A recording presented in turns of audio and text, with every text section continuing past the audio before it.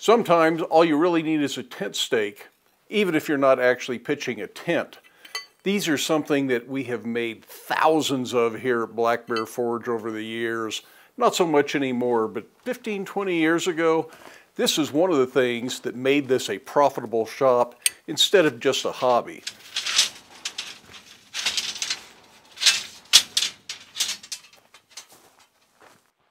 Of course, like most projects, prepping the stock, getting it cut to length is one of the most important things. This is someplace where the old Edward shear really pays off. Like I say, we've made thousands of these, probably tens of thousands of these, plus tens of thousands of other projects that shear has cut. And I paid $100 for that shear used probably 35 years ago. It was one of the first splurges I made. It had forge hammer and anvil and a post vise. And that was probably the first thing I bought after that. Before that, I was using abrasive blades on a circular saw, and it really was not a very efficient way to cut. Of course, having a little bit of help goes a long ways, and that makes this project more than just twice as efficient. It's probably 3 or 4 times faster, just because you have somebody to help feed the materials through the shear. When doing big production runs on a project like this, sometimes it really helps to rearrange the shop a little bit to better accommodate what the workflow is for that particular project. We used to bring the gas forge over and put it right next to the power hammer when we were working. You could sit in a stool at the power hammer. Unfortunately, with the tank out in the yard, I don't have hoses long enough to move the gas forge everywhere. But the induction forge is pretty easy to move, and it would be pretty simple to put plugs in multiple places in the shop so this could be relocated if that's the kind of work you're doing.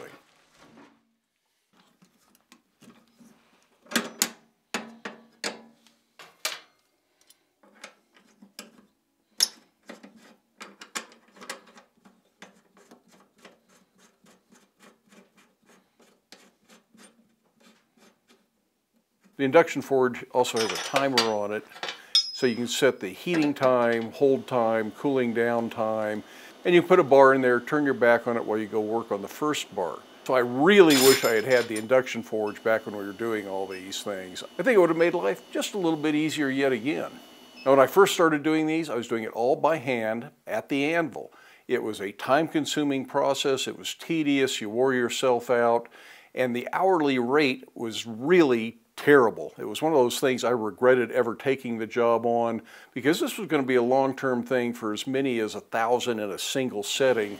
But I was younger and more naive back then, and I took the job way too cheap. As we did more of these, we added some equipment to the shop, notably the Little Giant power hammer and the fly press. The Little Giant, we'd just sit on a stool. We'd have about a dozen of these in the gas forge. You'd pull one out, forge the point under the Little Giant, put one to replace it in, pull the next one out. They should all stay hot that way. The only downside was if you screwed up and you had to go to the anvil to straighten one or fix the problem, they started to get too hot to hold on to. So you really had to work efficiently and get through them or they're going to be too hot. Induction forge doesn't do that, so I'm glad to have it for this batch. But once all these have points on them, it's time to let them cool. When we were doing big batches of them and you had 1,000 of them in a heap on the floor of the shop, it would take all afternoon to cool. So generally we did all the cutting one day, all the points the next day, and did all the bends in the top the next day. For the dozen I'm doing today, it doesn't take that long for them to cool. But while they cool, I would like to take a moment and thank Combat Abrasives for being a regular sponsor here at Black Bear Forge. It really does make a difference, and I appreciate their help so I can bring these videos to you and share my passion for blacksmithing. If you need abrasives for your shop, whether it's grinding belts, flap discs, or hand sanding abrasives, Combat Abrasives can probably take care of you. And there's a link in the video description with a discount code BLACKBEAR10 that'll get you a discount on your order.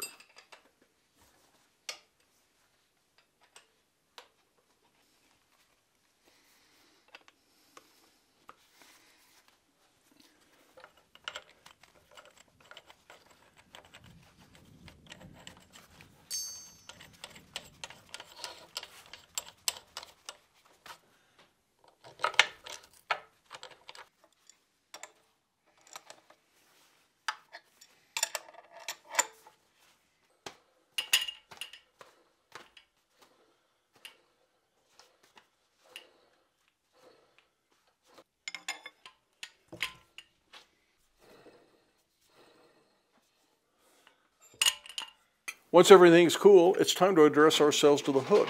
Again, a little bit of rearranging of the shop, bring the forge closer to the fly press, bring another anvil closer to the fly press and the forge, so I've got a real compact little work area. Really makes a much more efficient workflow. I just bevel the ends off so there's not a sharp edge on here for somebody to cut themselves. The tent stake doesn't care, but you don't want anybody to cut themselves with the stuff you send out of the shop.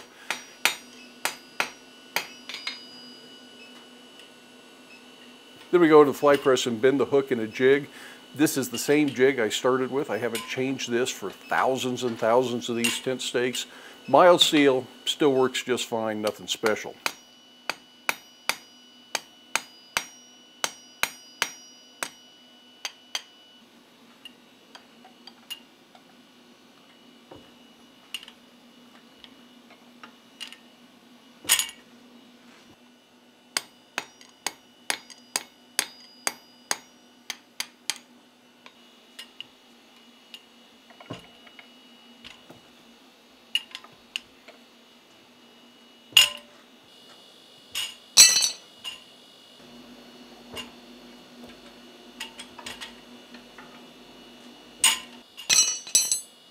I don't put any finish on these. Anything you put on them is going to get scraped off as they go in and out of the ground.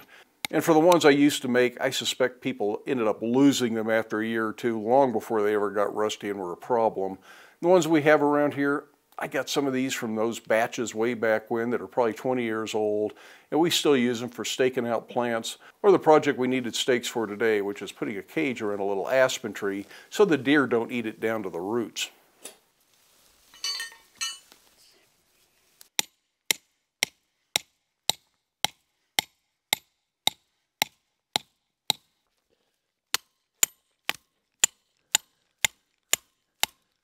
I alluded to this not being a very profitable job at the beginning of the video, and without the power hammer, without the fly press, it was miserable work. But making tent stakes and making them in these big batches, selling them wholesale, that wasn't even my retail price, it was a big wholesale customer.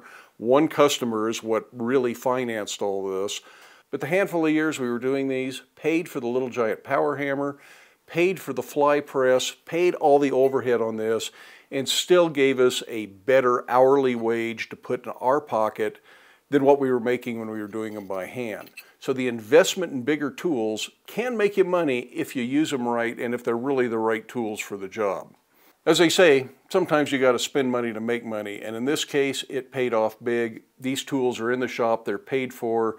I don't have to worry about whether I use them enough anymore. If the fly press sits for a year not being used, it's not a big deal. It's completely paid for and it's there when I need it. And that philosophy pretty much goes for all the big equipment I've got in the shop. It's all paid for, it's all covered, and the work that's come out of those tools has more than paid for the expense of putting them in the shop. Now, I'm not saying you should spend money you don't have, but if you're trying to decide whether or not upgrading to a small power hammer or a bigger power hammer from the small power hammer, or adding a hydraulic press, think about how you might use it and whether or not you can do something with that that's going to pay for that equipment in the long run. In the end, you just have to make the best decision for your situation and your budget. Hope you have time in your day to get out to your shop, make something, stay safe, wear your safety glasses. We'll see you for the next video.